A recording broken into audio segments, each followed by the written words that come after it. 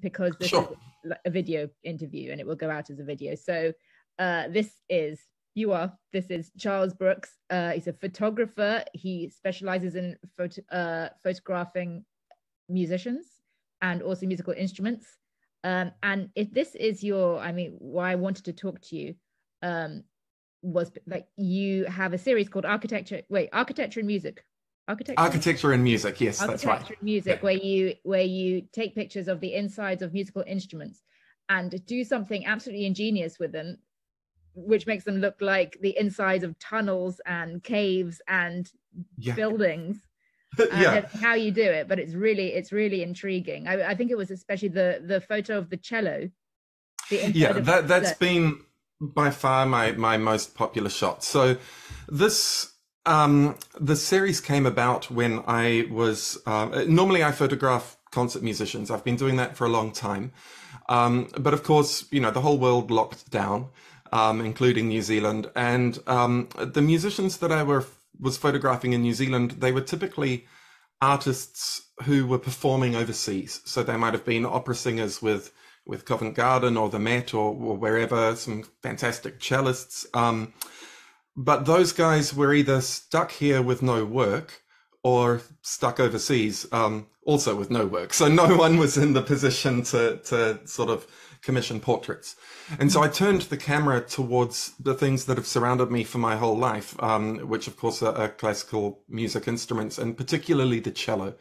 Because I was a concert cellist for 20 years. I played with orchestras in China and Chile and Brazil, and it's a massive part of my life.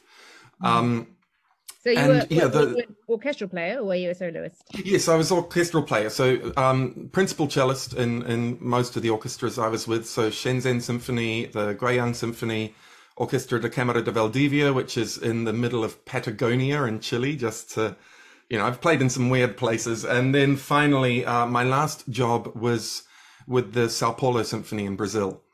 Fantastic orchestra, absolutely wonderful. But for me, it was...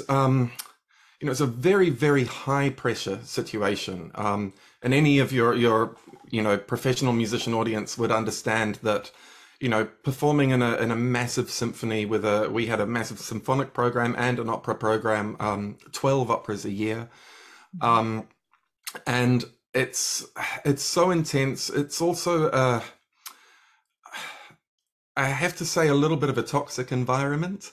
There's just so much pressure on you all the time. And it felt a little bit like living the film Whiplash day in, day out. And I think I'd burnt out. And I'd done photography, alongside this, as a sort of release from, that pressure of the classical music world. And so, I turned to that and that became my career. But I haven't lost that classical music connection. So almost everything I photograph has some kind of connection to classical music, and I'm heavily biased towards cellos. So the particular image that you were talking about there, I had this idea to look inside instruments. There's some new technology, some new lenses that had come out that are sort of these long probe lenses that you can fit in little holes. And it just so happened that there was a really fascinating instrument that came in to repairs to friends of mine that are luthiers here. And this was a 1780 Lockie Hill cello. So Lockie Hill is from the Hill and Sons family in England. They were their greatest instrument makers for a period of about 100 years. And this was one of his last instruments that he made before he was executed for horse theft. Okay. Which is not the story that you usually get with with a fine instrument, but a little bit grim. But the instrument itself is just exceptionally beautiful. And when I looked inside, I had an idea of what I was going to see. I know what's in an instrument. You've got a sound post, you've got a bass bar, you've got these things, but I realized that you could see the tool marks. You could see almost like the fingerprints of the maker in there. So it's revealing this whole personality to the instrument that you wouldn't normally see.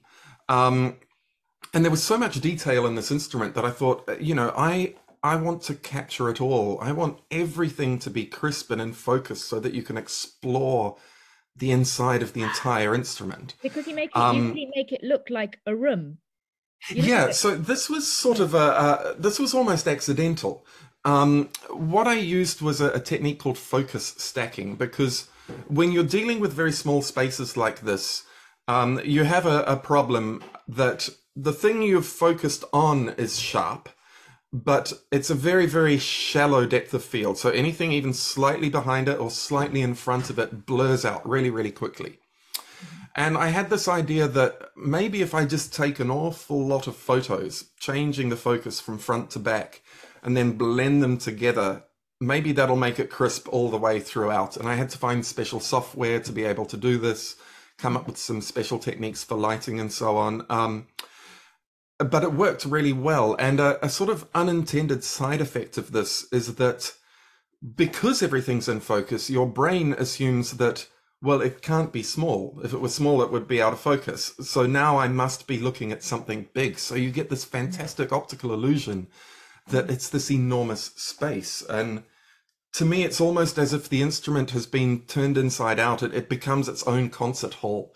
Yes, because a lot of these spaces... I also thought it looked a bit like a luthier's workshop. Yeah, I mean, people have said it looks like a barn. An awful lot of people said it looks like an apartment they can't afford. You know. Yeah. Part of the thrill for me of the series is that it's going, it's gone a little bit viral, and it's reaching a lot of people that are not classical musicians and that are experiencing these instruments for the first time. And so you get all kinds of crazy comments. A surprising number of people want to skateboard through a clarinet. Yeah. Yes, well, let's talk about the clarinet one, because that is, I mean, obviously you applied the same technology to that, and that is amazing, because it looked that I thought made me think of Alice in Wonderland, going through the chute, where she falls down the hole. Yeah, a lot of them have a sort of almost science fiction feel to them, because especially with the clarinet, I photographed a bass clarinet just a few days ago, and you've got this fantastic metal at the end of it that bounces the light. If you can do it right, it took me a while to figure out. It bounces the light back through the instrument with this kind of warm yellow glow. So you start out with this incredible black African hardwood, which actually isn't pure black. At this level, you can see these flecks of brown and sort of white in this incredibly tight grain of this beautiful wood. And then it just fades to this orange yellow glow in the center. It looks like something out of an Arthur C. Clarke, cover for one of his science fiction books or something. It's quite sci-fi. Yeah, and it's interesting. For me, that's kind of exciting because, part of the whole world of classical music, people have this very preconceived idea of what it is. It's old instruments in old concert halls, and a lot of people who don't listen to classical music will say, oh yeah, I enjoy classical music, it's so relaxing. And generally I want to turn around at them and just say, you're so wrong. In a 1,000 years of music, I can think of maybe 3 pieces that I would call relaxing. The rest of it is, thrilling, exciting, tragic, every other thing. And so I want to present these instruments in a way that's new and exciting and engaging, and hopefully get some more people just interested in this whole art form and the artworks themselves, the instruments themselves that are so incredible. Mm-hmm. And reveal some of the drama in the music through the drama in the visuals, I suppose. Yeah, absolutely. Yeah, that's always been my goal with my musician portraits as well. They tend to not be, simple portraits of someone holding an instrument. Usually it's on fire, or they're levitating, or something like this, because visuals are often people's first interaction with a musician, with a performer. They'll see a poster for a concert, or something will come up on Facebook with the sound turned off. So that visual has to be totally arresting, or they're not going to explore it anymore. And I think that's something, us musicians, we spend so much time perfecting our craft and perfecting the sound. but people have to have gone through a process before they're even going to sit down and listen. And for me, an arresting visual image is a really integral part should be an integral part of any performer's portfolio, so that they can get themselves out there to more people. Funny, I was talking to somebody about really this, I suppose. He runs a series of concerts in London, and he was saying that most of their ticket sales now are based on about 10 seconds worth of Instagram videos. Yeah, yeah. That's the thing. I should do some video with this. I've yet to figure out how to turn these into a video. Some of the piano shots in particular, where we're looking down the action of the keys. I think, wouldn't it be thrilling if you could see that all moving? The problem at the moment is, for me to get that all in focus takes 2 hours and 100 photos, and I can't possibly do it in real time with video. But I am working with some new technologies. I've been in touch with a neurosurgeon in the USA and various technology companies through Lumix and other providers, and we're looking at some sort of high-end medical endoscopes and various other equipment that we can maybe get into more difficult positions, and there might be the possibility in the future to do some video work with that, which I think would be amazing. Mm-hmm, mm-hmm. And it makes me wonder if you think that classical music is becoming more visual now than, say, I don't know, even just 10 years ago or 20 years ago, perhaps because of social media, or that's just what I'm more interested in now. I think it has, and I think it has to be. And there's a bit of a sort of kickback amongst the more traditional classical community for some of that. I remember the outrage at some of Yu Jia Wang's dresses that she would wear. But she commands one of the largest audiences in the classical music world. I played with Lang Lang many, many times, and I found his kind of bouncing around on the chair really distracting. I had to sort of close my eyes, unless there was an important cue where I really had to follow him visually. But I think that's just my preconceptions. People love them, and they are feeding a new generation of audience here, which is absolutely critical. So, that's visual in the concert hall, but I think you also need, TikTok videos and all these kind of things just to get those people in, because, I have been to an awful lot of concerts where the audience is really, really old. And you wonder, how long is that going to be sustainable? And, this has been a debate that's been going on in classical music for ages. If I had all the answers, I'd be running a massive successful orchestra somewhere. I don't, but I think that maybe, the kind of visuals that I'm doing and just getting something kind of interesting and arresting like that is a start. Mm-hmm. Yeah. I suppose there will be the two camps. There'll be one camp which will argue that maybe this focus on visuals will encourage a kind of superficiality, and it will distract from the listening. Whereas some people might say it will help people to engage with the music to a greater extent. Yeah, I mean that's a tough argument, and it could go either way. But for me, I've always, when I was a musician, I was always particularly visual. So in order to get myself in the right mood for a particular piece, I would create a scene in my head, and I'd be imagining almost like a movie trailer when I was playing.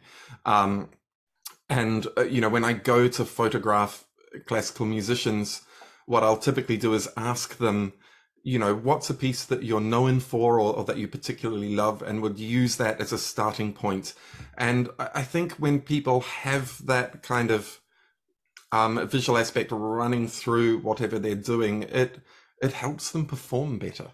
And it obviously that is going to reach the audience better as well. And then if you can turn that into a real visual, then you've got something great, because it's something that's integral to the music. It's from the music. It doesn't work with every single piece, but there's a lot out there that, you can apply that technique to.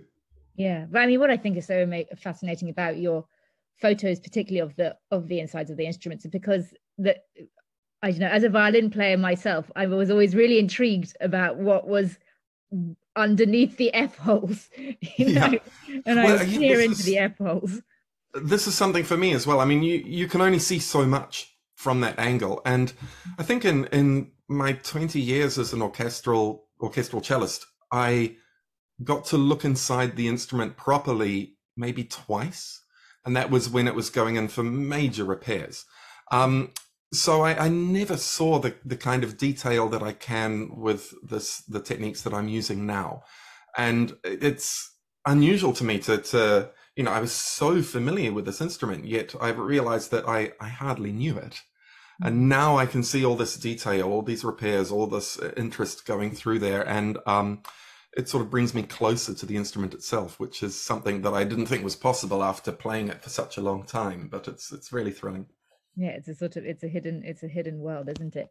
And can I ask a little bit about how you got into photography in the first place? I mean, you look like you've been doing it since you were 4 years old or something. Yeah, not quite 4, but maybe about 15. So I started it at high school, and that was back in the days of film. And even then, the first thing I photographed was my cello. And I wish I had some of those photographs left. I was doing crazy double exposures, but all those negatives have been lost. And, I had a sort of natural talent for it, but the cello took over. To be a concert musician, you've got to give absolutely your entire life to it. There's no time for anything else, especially at the beginning when you're, out there studying at university, doing auditions, competitions, all that kind of thing. And so I had to put the camera aside. But then I found myself, one of my first jobs was in China. And I went to join an orchestra there. And this orchestra, this was the Shenzhen Symphony in China, and they played an awful lot for the army. I think they got a lot of extra money whenever they did those jobs. So they'd fly us all over China to some of the most remote places, the borders of Uzbekistan and Kyrgyzstan and the far north of China and the deserts of the Taklamakan. And you're just surrounded by all this, extraordinary beauty. So I couldn't help but get my camera out again. So this was in about 2006. So I'd put my camera down for a long time. Yeah. And then I left China, went to Patagonia to kind of get as far away from China as possible. I'd had enough of my time there. And Patagonia is this extraordinary wilderness, started taking landscapes. And it's such a beautiful place down there. You can just sort of put your camera on automatic and point it backwards over your shoulder, and National Geographic want to run it. It's just an exceptional environment. Did that for a while, started picking up the skills. But then I went to Brazil, and Sao Paulo is an amazing city, a beautiful city, but also a dangerous city. A surprising number of the musicians in that orchestra drove bulletproof cars, because there was always the risk of being robbed or carjacked on the way home from, a concert. And so I couldn't take my camera outdoors. I couldn't do the landscape photography that I had been doing. And that's when I really started focusing in again on musicians and instruments. And I'm glad I did, because it made me really kind of refine my technique, and it's made me start photographing things that, an awful lot of people photograph landscapes, but not as many are sort of that deep in the world of classical music. And with my knowledge of the musicians and the instruments and what they were playing, that added to what I was able to do as a photographer. And yeah, I've been doing that ever since. So what are you planning next then? Are you going to continue on this series, and which instruments are you going to do? I'm definitely continuing with the series. There's been so much interest in it. People love it. So I'd like to make a book out of this eventually. Ideally, I'd go through every major orchestral instrument. Some of them I've still got to figure out, how do I make that photograph particularly interesting, because especially a lot of the brass instruments, you're essentially just photographing a long tube, and if there's no sort of valves or openings, they can all start to look like one another. So I've got to find a creative way around that. There's also issues with getting into some of the instruments. So getting into a cello is fine. Getting into a violin is much more difficult. So we're working with new technologies and new cameras. So I think this is going to be a years long process. But you know, it's exciting. There's an endless number of instruments to photograph, and I'd like to maybe photograph some sort of more off the wall things as well. Wonderful, like pianola player pianos, where you've got this mix of wooden valves and you know, sort of industrial stuff alongside classical things. Eastern instruments, you know, I was looking at an oud yesterday, which the sound hole has this extraordinary pattern carved into it. And if we can find a way into the body of that one, it should be really exciting, because the patterns of the light coming through that should be unlike anything else. There's so much I can do with this, and it's thrilling every day, because I get to, you know, I get my hands on these exquisite instruments and get to play around with them. It's wonderful. Yeah, there's so much potential there, and so many challenges. Like, imagine if you started going down trying to photograph an organ, for example, or could keep you busy for the rest of your life.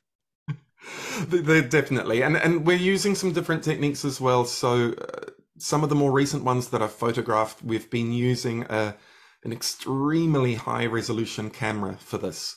So the idea is, once I've got some exhibitions up and running, so I think the first one will be in July in New Zealand this year, we're going to find a way to print those 2 or 3 meters high and 5 or 6 meters long, so that when you're standing there, you really do feel like you are inside the instrument. And I think that's the idea, that you can kind of inhabit the space.